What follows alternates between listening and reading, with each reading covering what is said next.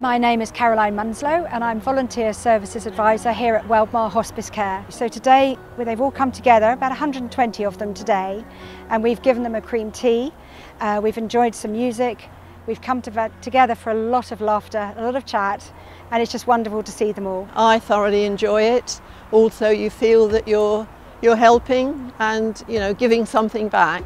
I really love the job. It is very interesting and I've probably been doing it for 15 years now. One of the questions I get asked is, what do I enjoy about being a volunteer with Weldmar Hospicecare? Quite simply, it's the interaction that I have with the public. A lot of these people that I come into contact with have become friends, and that's the whole point of the hospice, is we become one big family. So it was a big thank you from us to them for absolutely everything they do, because we couldn't do it without them.